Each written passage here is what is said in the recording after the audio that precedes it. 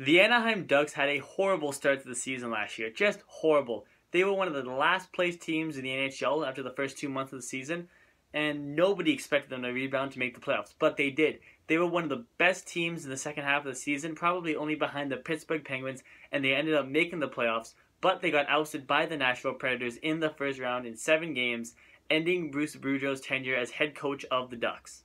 Now, Boudreau getting fired. Do I agree with that decision? Yes. He's had no playoff success with this team. Okay, they made it to the third round, but look at the team. The team is so good. They should have won. They should be winning a Stanley Cup. This is a team that can win a Stanley Cup. They got so much depth. They got great goaltending. They have good young defensemen and a solid forward group. They can win a Stanley Cup. And Bruce Boudreau wasn't getting it done, so he got out of there. Their replacement, though, is where I really disagree with their decision. They hired Randy Carlyle. And this is coming from a Toronto Maple Leafs fan. I watched Randy Carlyle coach his team for I think it was like 3.5 years. His style of play is outdated. He plays a run-and-gun type of style, offense first, defense second. That's not what the Anaheim Ducks need. The Anaheim Ducks are known to be an amazing two-way team. This is not what the Anaheim Ducks are. They're not a run-and-gun type of team. They can't be. And that's what Randy Carlyle is probably going to implement. And if he tries to implement a new style to his coaching, it's not going to be that great. Some coaches have a style of play that they're just good at, and Randy Carlyle is good at having a run-and-gun type of style. Sadly, the NHL isn't a run-and-gun type of league anymore, which is why I so much disagree with this decision to hire Randy Carlyle as the coach. Then the Ducks traded goaltender Frederik Andersen to the Toronto Maple Leafs in return for the 30th overall pick in this year's NHL entry draft, originally owned by Pittsburgh. The Leafs got in the Phil Kessel trade, and a second-round pick in next year's NHL entry draft. And I think this trade is good for both teams. Anaheim got what they needed. They needed cap relief. They couldn't afford to keep 2 starting goaltenders, so they traded one away. The Leafs needed a starting goaltender badly. Trust me, Jonathan Bernier is not the right goalie to be a starting goaltender, and they will be happy with the acquisition of Frederik Andersen. Now looking ahead to the draft, the Ducks do hold the 24th overall selection, and it's way too tough, like I always say now, to tell who is and who isn't going to be available. Guys will get picked in the first round who aren't supposed to be getting picked till the second round. And guys will drop who was supposed to get picked in maybe the top 15. They could be dropping to the 24th or 23rd overall selection. So you never know. All I can say is the Anaheim Ducks should be drafting a forward.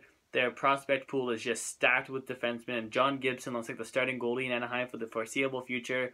So I say draft a forward. A 24th overall pick, a forward can still turn out to be a middle-of-the-pack forward, maybe even a top 6 forward if they get lucky. Now, if you're wondering why the Ducks had to trade away Frederik Andersen for some cap relief, look no further than their pending RFAs, Vatanen, Lindholm, and Raquel.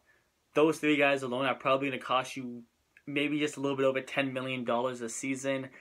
So that's why they had to trade Andersen, because if they had to re-sign Andersen as well, they probably don't sign one of those 2 top defensemen. Maybe they leave Raquel out and they can maybe afford those 2 top defensemen if you keep Andersen, but I could not see them signing those 3 guys with Andersen, which is why I think trading him away is still a smart decision, like I said earlier.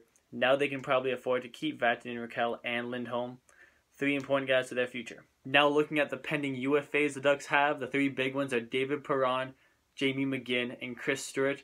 I don't believe they're going to be re-signing David Perron or Chris Stewart. I would pretty much assume both those guys are going to hit the free agent market, but Jamie McGinn, the cap has been raised from $71 million to $73 million next season. I think that extra $2 million might just be enough for the Anaheim Ducks to say, okay, we can squeeze you in there somewhere in the cap. Because McGinn was a very effective player for the Ducks last year, especially in the playoffs.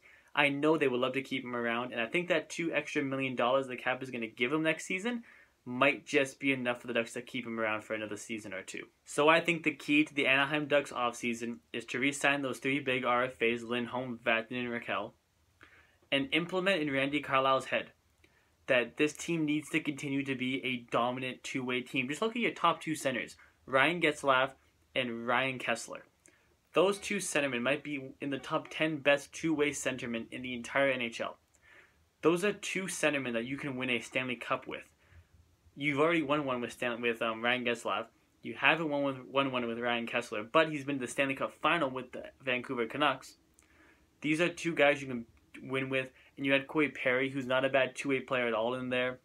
And you can develop some of your younger players to be good 2-way players, plus a great defensive core with guys like Fowler, keeping Lindholm and Vatanen. That's a good young defensive group that you're going to have for years to come, and a solid goalie with John Gibson. this team needs to continue to be an amazing two-way team, and they can maybe win a Stanley Cup. So thank you guys for watching my video on the Anaheim Ducks. I apologize that the cuts are really spread out in this video. They probably will be for the next few videos. That's really just because exams are happening right now and I gotta study, but I want to get these last 6 or 7 videos out before the draft begins tomorrow night, which is June 24th. So that's why I can't do small cuts, because it takes too long to edit and too long to film. So the rest of the videos will probably be like this. I hope they're not too bad. I know they're not perfect, but I apologize.